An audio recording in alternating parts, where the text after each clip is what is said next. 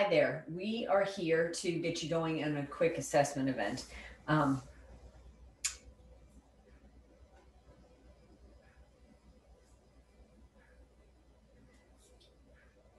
Hi there. We're here to get you on a quick assessment. So first, I'm going to come over in the left-hand navigation panel and click into assessments.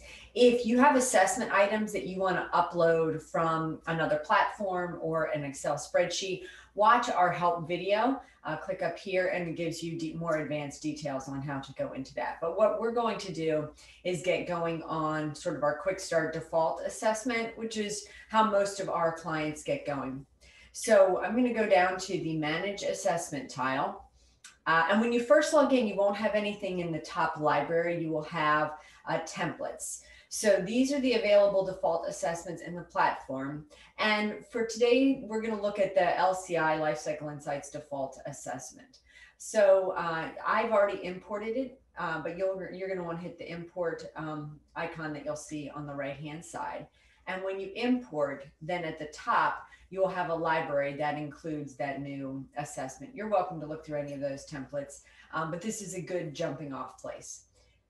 Now, this comes over as a generic template that we're going to be able to customize to your company and processes and standards. You can also then create events where you'll make it unique to individual clients. So this really is the baseline, strategies, standards, practices, and policies that you use across all of your clients. So first I'm going to collapse all of the categories so you can take a look what's in our default assessment. So we have a category on hardware, business application software, security, continuity, policy and procedure, strategic, and regulatory compliance. If you wanted to delete a category, you had a separate assessment maybe for security, you could delete that category here. We have show properties where you can leave comments or revise the comments that we have in our defaults around what that category is like. And then you can dive into any of the categories to see the individual assessment items. Before we get on to the items, take note that you can always add a category and define your own and items within it. But this typically is a good place to start for folks. So now I'm going to expand the hardware category and take a look at the items we have in there. So you can see we have items around power management, workstations, servers, etc. And I could choose to expand all the items so I can really dig in and see what each of the items say. So here you can see we've got the red, yellow, green stoplight reporting that will really help when you're going to print and present this to clients.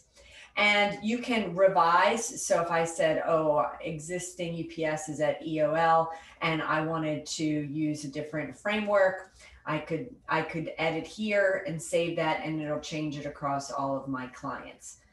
Maybe I want to add a response. Maybe I have two ways we have satisfactory, maybe no mission critical equipment. And I could save that since I have, I could also, if maybe that was acceptable risk, right? We have the blue category, which will allow you to say like, we're noting this, but we're not going to in fact categorize it as needs attention, etc. So I'm going to delete that because I don't want to save that on my template. You'll always be warned on those types of things. But this is how you can revise your template. So you're going to want to go through, take a look. If you decide you don't have any items around spare device, maybe this, in general, you don't want to question them on spare devices because you keep them for yourself and just that's part of your managed service agreement, you could delete that item, etc. If, as you're reviewing this template, you want to add an item, you have a couple choices. First, you could add an item from a template, meaning I want a yes/no item, a stoplight template, duplicate the item I've got, and any of these, so I'll add a yes/no item. That will add the red/green item. I can put my question here. I can type in no, not at this time. I can revise my answer choices, etc. And I'll go ahead and I can save that item or delete it. The other choice is if you have If you want existing items, so if you have other items in your item bank, you wanted to duplicate one of these, you wanted to grab one of these items from another category, you could go in and grab an existing item. But I'm going to assume that what I have, I like.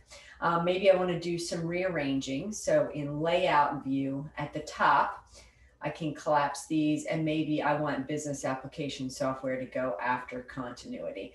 You can also rearrange the items within a category. So maybe I want workstations before power management, etc.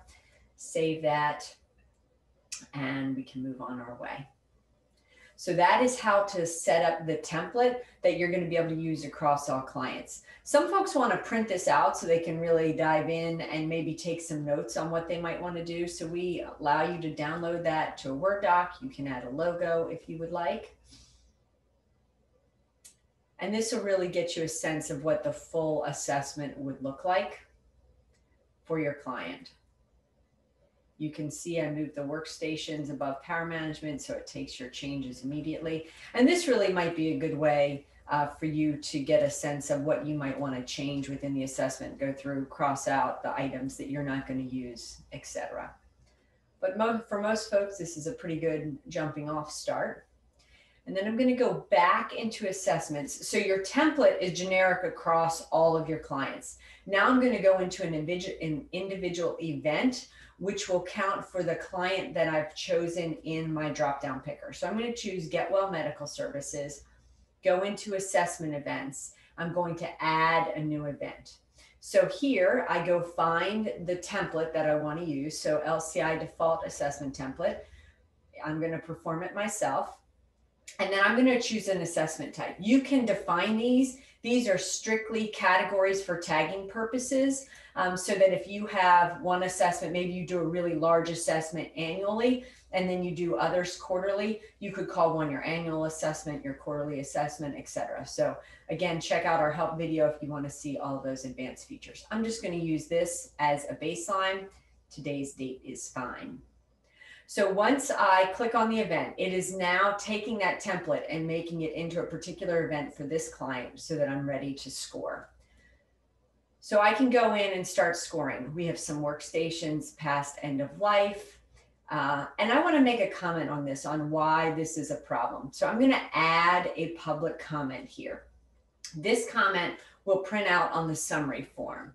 So devices past end of life, put the business in jeopardy of downtime or breaches. And that way the client will see that when you present to them, so they'll understand the business pain that occurs when end of life is an issue. I'm going to keep scoring some items where it needs attention, satisfactory, etc. And maybe I come to storage and I want to add a response. So maybe this is 2 more months on current storage contract. We'll revisit after expiration. And this could be a response that you're going to share across all your clients, but in fact, that's not the case. It could be you want this response to show up every time you do an assessment for Get Well Medical Services, or maybe I just want it for this particular event. I just want it for this event because I'm going to take action right after it. I'm going to call that acceptable risk, or maybe needs attention. I'll say it needs attention because I know I'm going to need to do something with it, but it's not at risk yet in red because it is covered. So I'm going to add that response. It immediately pops up as an option. You can also see that there are different icons so that you can immediately determine, okay, this is for this particular assessment. So you continue scoring. As you score, you'll note the weighted scores on the side pop up, as well as the overall category score.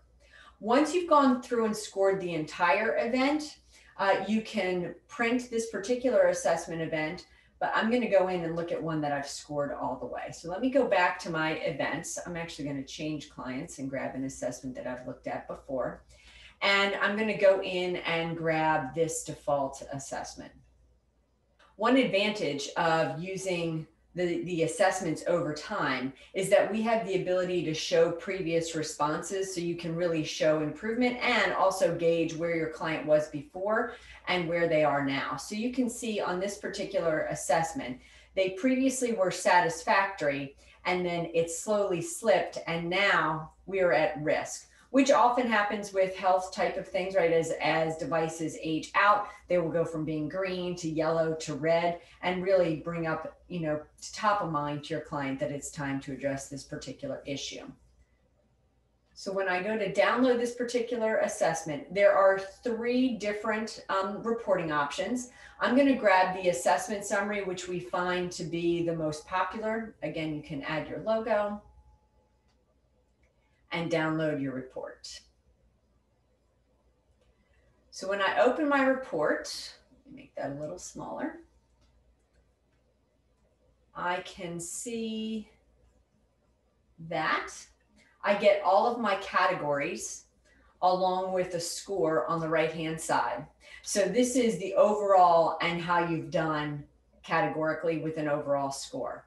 But as we scroll through the report, you can see the areas that are red really stand out. So that at-risk business pain piece becomes very clear. One note, this is a Word doc. So if you find, oh, wait, they don't have a Zyzal firewall, I need to edit this and change that to other manufacturer, you can edit it right within here, or you can always go back into the assessment itself. But if you catch something right before you're going to present, easy fix since it's a Word doc. So oftentimes, the first time you do an assessment with a client, you'll want to go through each piece. But really, once they're accustomed to how you work with them, you might want to jump right to the appendix where we categorize all of the at-risk items together, because this is really the business pain, right, that they need to address. So all the way at the end of the report, all the at-risk items gathered together. So you, along with, this is where the public comments show up. So I'm going to stop there now that we have created our default template. We have given our first event and we've printed it out ready for presentation. The last piece I want to show you in assessments for our quick start is assessment analytics for all customers. When you have done an assessment for all of your customers on the same assessment, you'll be able to line them up and see each item across all of your clients. So this is a great way. This is a stack alignment assessment. So this is really row by row is some piece of technology that you have with your clients. You can see row by row which you have more opportunity to sell into.